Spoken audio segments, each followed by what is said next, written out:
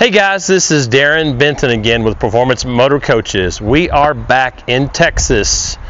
Don't even know today. Today is a Monday, I can tell you that. The last video we did at the factory, I guess, was Thursday. So we got this dude back over the weekend, got it all cleaned up. Gonna do a quick video of it tonight, and we'll be back in Indiana tomorrow morning. So apologize for being a little mild space cadet. I'm a little tired, been going 90-0, but glad you guys came in to watch the video. This particular show hauler right here, I'm very proud of. Probably the most proud of the interior of it. It's something that I haven't ever done before in the way of brown tones. I'm typically kind of a silver guy, but love the interior. Of course, you know, as far as exterior, Western Star, it really kind of stands out in a class of its own. Very unique look. So this is a Western Star 5700 series. This truck came out, I believe, about 5 years ago. We've done a handful of these. So very stout front end, very tough truck-esque looking truck. It is powered by the DD16, so the 15.6 liter Detroit diesel. It is coupled to the DT12, the Detroit 12-speed transmission. So unit runs, I mean, we ran on the wood the whole way home. 78 miles an hour is the speed governor, and you know, whatever you could get going downhill in Missouri. So came home in a big hurry. Unit drove out great. Super hot outside. Dash air conditioner did great. Unit did great out on the highway.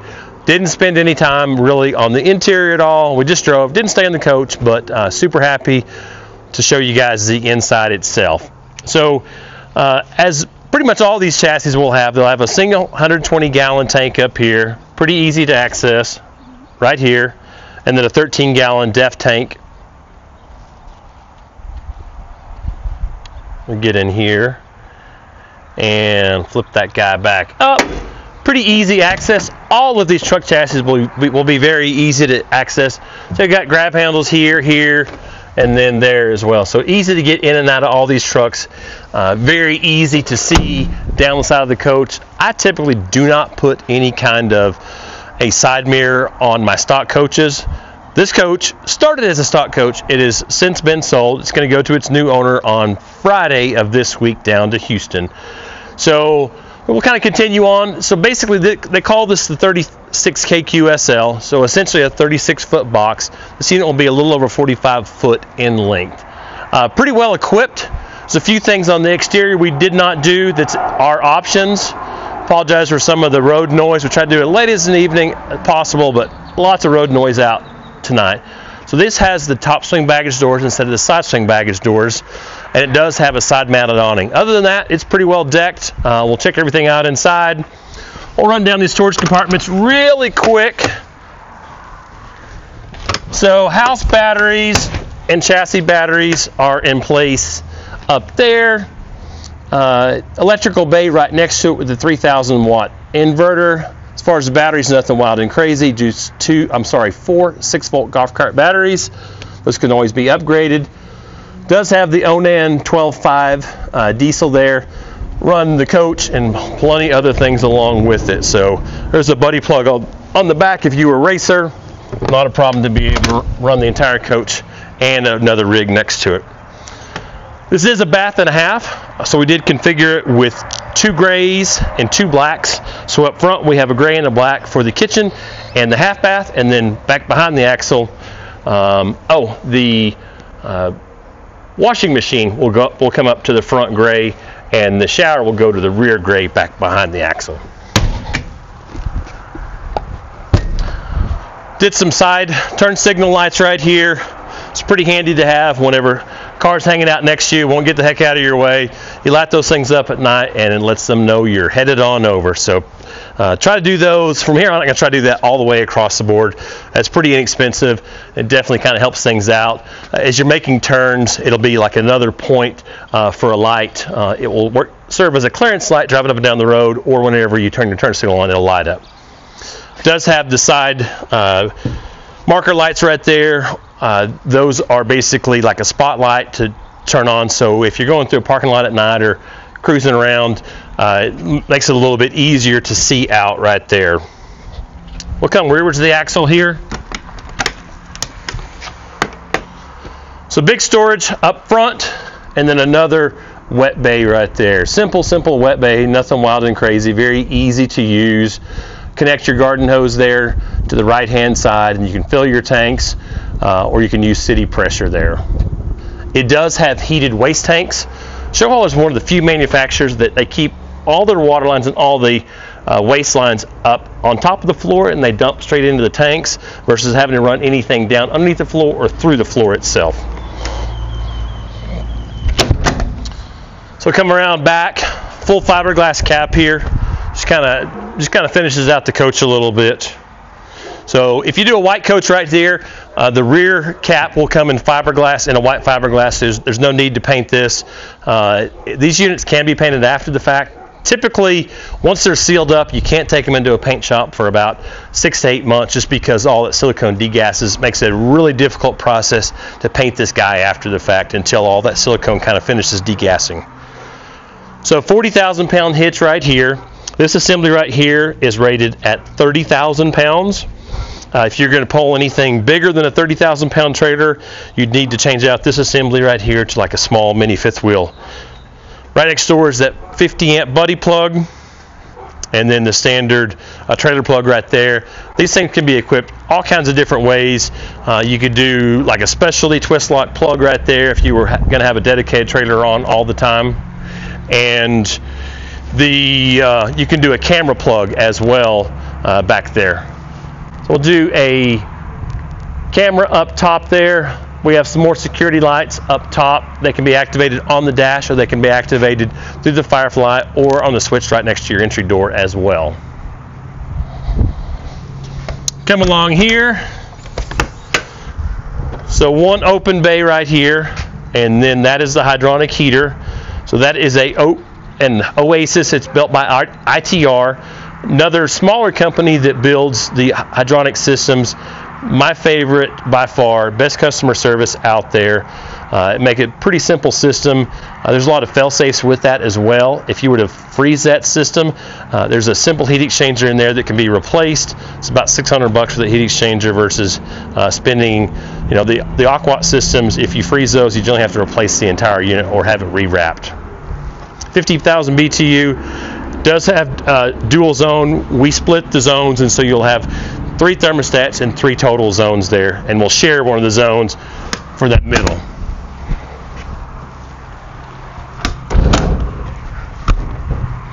All the slides are in, and we'll kind of show you how to, what the coach looks like with it all closed up. But like I said, it is sold. Kind of a signature deal that I like to do. So magic right there.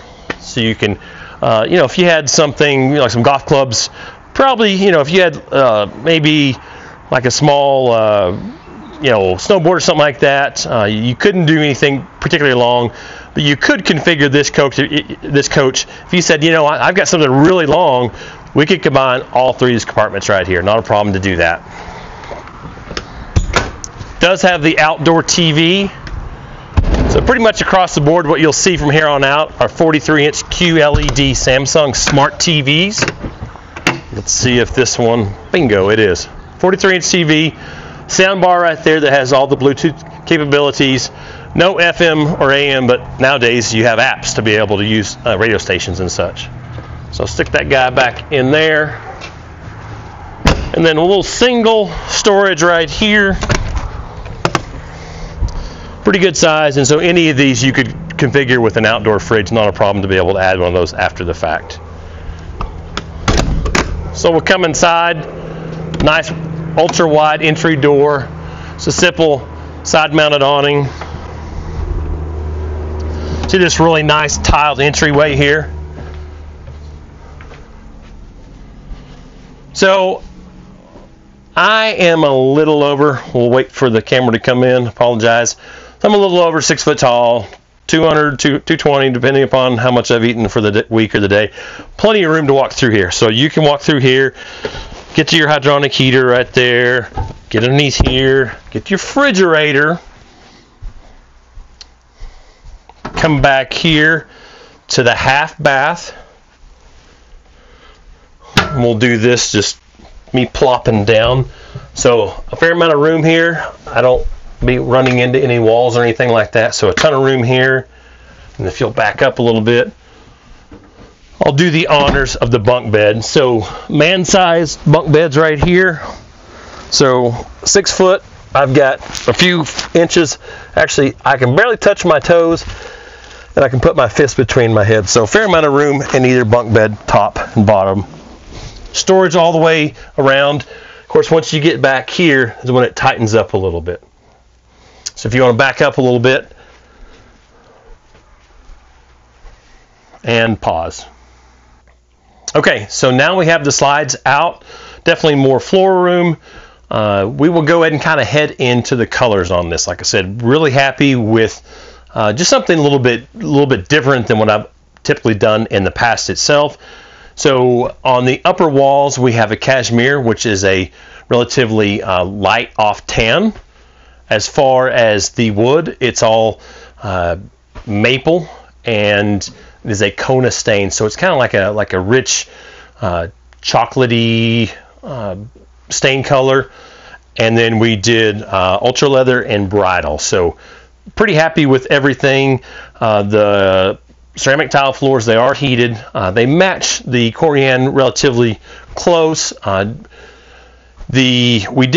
went ahead and did the Corian. I wanted to experience some more Corian. I typically have always done granite, and I've been doing some more quartz. I wanted to try to find some Corian that matched the quartz relatively close, that I didn't feel like was the drab Corian of 20-year-old motorhomes. And so I was really happy with the way this turned out. Changed the edging up a little bit. Instead of that, that fluted edge you would see in the past, just a little bit more modern look right there. So of course, when this coach got turned into an order, this we were pretty heavy Corona. Wasn't sure what was going to come down the pipeline. Wasn't sure how long it was going to stay in stock. So I wanted I'm going to try something different, and something that may be attracted to some of the more Western people, or basically cowboy rig for. We get cutting horse guys, we get some rodeo guys. Most of those guys don't prefer the grays, that more modern tones. So I wanted to kind of change it up, and definitely I'm going to do this one again because I'm happy with everything here. There's nothing I would change as far as the colors, the floor, the countertops. There's basically nothing I would change. So really happy with everything. This does have the upgraded villa furniture. Did not spec it with theater seats. A person could change it after the fact.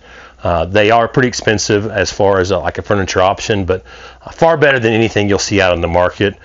Typically, if you're looking at diesel pushers, this villa furniture will be in the ultra highline coaches, so the $600,000 plus, all the way up to like the $1 million plus. So the villa furniture is is an upgraded furniture. They do a great job, very comfortable. Some of the RV furniture, even in some of the other brands that we carry, are just not comfortable. You sit down on these and ultra comfortable. Wouldn't have anything else in my own particular rig. So we'll roll up here to the cab area. The Western Star is a little bit shorter cab, and so the cab opening itself is obviously a little bit smaller. Now going up top itself, we have a little bit larger bunkover because the cab itself is shorter. So it makes it a little bit easier, if you're a bigger person, to be able to get up in the bunk. We recessed the TV back there a little bit, did another 43 right there. If you did a Cascadia, you actually have to hang the TV outwards here. So the next coach that we've got coming that's like this on a Cascadia, this will be brought all the way out. I think this is a 54-inch bunkover. Did a cabinet back there. So basically kind of sleeping for one. Be difficult to have two people up in that, but nice little layout right there. We get everything underneath the sun. We've had people buy these that have had drivers, and so if you had a driver, it'd be a nice little isolated area right there to kind of have a little bit more privacy. A little roller shade right here, and then of course all the windows have roller shades as well. You'll have a screen, and then you will have a blackout. And Showhauler does offer a few color selections. I typically do black. One for fingerprints, and two just whenever I want it dark in here, I want it ultra dark. So lots of cabinetry. We did a little bit different window. We just did 2 windows on this side, 1 window on this side. We brought the windows up all the way to the bottom of the cabinets, so just to be able to see as much as possible. Now, it is an option to delete some of these overhead cabinets and do even larger windows. I just thought for a coach that was a bunk bed unit that sleep this many people, you need as much cabinet space as possible, even if you're rolling up clothes and sticking them in those cabinets right there. So I thought it was much more important to have cabinets than bring these windows all the way up there. But that is an option itself. Entertainment right here. So everything will come standard with a Sony surround sound. You'll have ceiling speakers, and then you'll have a powered subwoofer, typically back behind the dinette itself. So we'll roll through here the kitchen, do it pretty quick. Signature pull-out couch, or not couch, a pull-out trash can I've done for eons. To me, kind of no-brainer there. All the drawers themselves are all dovetail construction, and they're all soft close as well. Went ahead and did a little pull-out right here, so if you want to cut your vegetables, maybe lemons or limes. I don't know that if I would cut on this in my own coach, but at least it's there. I guess you can set a plastic piece down and do your cutting there. So residential refrigerator right here.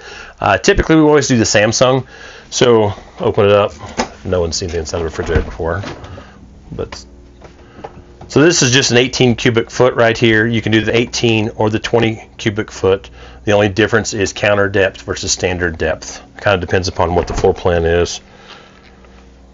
We went ahead and did a stacked washer dryer right here. So this, there's a lot of stuff in this coach. So basically it's a bath and a half with opposing seating and a full washer dryer there. Plenty of storage all the way here. We have some storage, well, the big giant pantry. So huge pantry right there. This could be changed up, or if you're like, hey Darren, I don't need a pantry, I want more hanging. So this could be reconfigured and just done for a large hanging closet as well. So back here we did it's what I call a combo slide. So essentially it's bunk beds and the closet slide. If you wanted to isolate this, then this slide right here would go full depth. You would see this trim right here basically go all the way against the wall, and then that gets a little bit deeper. Your closet slide gets a little bit deeper. The downfall to that, whenever you separate them, you have more trim, and then this guy gets about half size. So it is an option. We have done some other floor plans where we took this and kind of made it a little bit tighter, did like a small wall to be able to isolate this completely. I personally like the openness of this. I kind of feel like, well, put your kids down, go back to bed, or go outside. But it is an option to be able to isolate this bunk area right here. You can get these accordion type shades as well. I'm not a big fan of them. I just think it looks a little bit tacky in a coach like this. And all the bunks, they'll have USBs. Basically, anywhere you sit, I don't know if you can catch that in there. Anywhere you sit, anywhere you sleep, I try to design it where you have a USB right in the center of your 110, because typically at this day and age, you're just charging things. We already kind of went through the half bath there. Starting about, I guess it was probably about a year and a half ago, we were able to shore up the bed base a little bit, move the hydronic heaters in other areas and shore up the bed a little bit. So you'll see a lot more room here. The older coaches, the bed base used to come up about right here, and that made a big difference when you walk in here and have to start walking around things. So super happy that they were able to kind of re-engineer things to be able to have the bed base. The bed base actually stays into place, and then the upper portion of the bed is what moves, and that's pretty much standard all the way across the board on any truck chassis conversion, and the water tanks, boom, are below that. A lot of diesel pushers will run the storage fold up. That's not the case here. So a little bit larger closet right here. We just did a 32-inch TV right here. You could take and do a 43. Just keep in mind, whenever you do that, each closet's going to have to get a little bit narrower. This does flip up right here, so a good spot, like if you need to put a gun safe or something like that, or just be able to hide. Most people walk in here and wouldn't know that thing flips up. So cabinetry below, Showhauler does all their cabinetry in-house. Just a phenomenal job. Never disappointed with any of their cabinets. Everything is very stout, very robust. So these drawers right here have a little bit less depth to them. When you do the deeper slide, then you'll get a bit more depth out of those as well. Come back here to rear bath. I'm going to open this so we don't have to catch the, I guess you're at a proper angle. So I'll plop down here. There again, a ton of room. A lot of options back in this rear bath area. You can do down to a 36, which to me is really, really tight. Well, I think we've done up to a 49 inch. I think this one right here is sitting right at 41 inches. So there's a few different things to potentially do. It all depends upon what you're gonna, what you're gonna move up front. I really like doing this guy right here because I got an extra storage right there, and then whenever Mama comes back here, she has plenty of room. If you built this unit without this cabinet right here, yeah, you can get into it. It gives you a little bit more room, but I just think that additional counter space makes a big, big difference.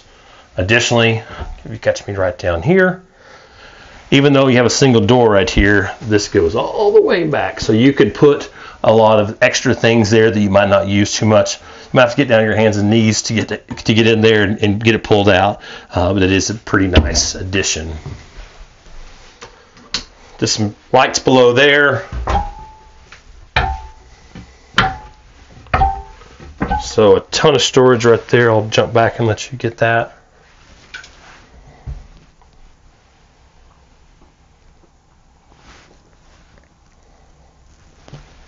We just did a regular flushing toilet back here, not the Tecma, just kind of simplicity in mind.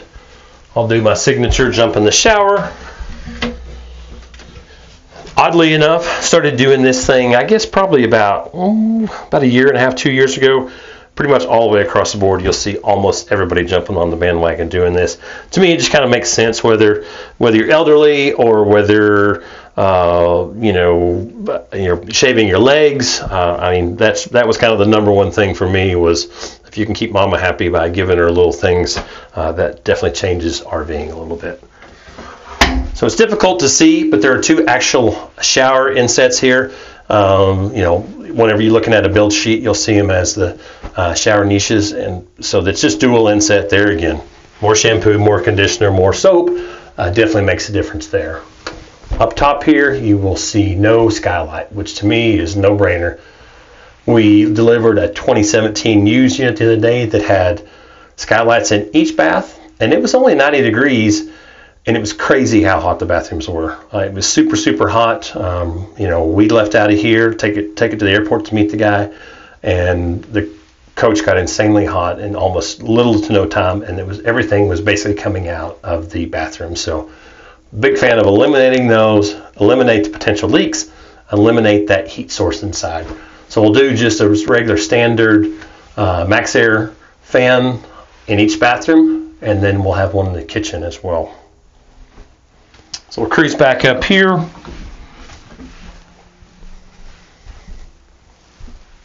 So everywhere you see these little pads right here, that's basically a light pad. Some of those will have some exterior lights. Some of them will have a generator start switch integrated. Some of them will have a water pump switch as well. At the head of the bed right here, to me this is pretty much genius.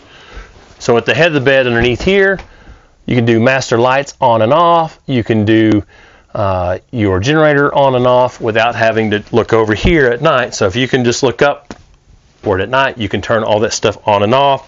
We have some more USB plugs. Then we went ahead and put some shelves up here, be able to pop your phone up here. We didn't do 110 plugs in there. There again, just another thing to potentially break. So you got your 110 USBs there, but you still have enough room to be able to pop your cell phone up there, or even on top of the window shade there. So a ton of room. Like I said, you walk through. This does have the Firefly operating system. We've done a ton of videos about those. Pretty easy to use. You have master light switches inside and out. Lots of redundancy. Be able to turn your inverter on and off. Be able to turn your generator on as well. This guy right here is one of the heated tile floors. There's one in the bedroom and one back there, and there are three thermostats all the way through and through. So kind of catch the ceiling here. Pretty simple thing that came out about a year ago. Rather than having to look at those ugly plastic pieces, just pretty simple wood pieces that are screwed in the ceiling.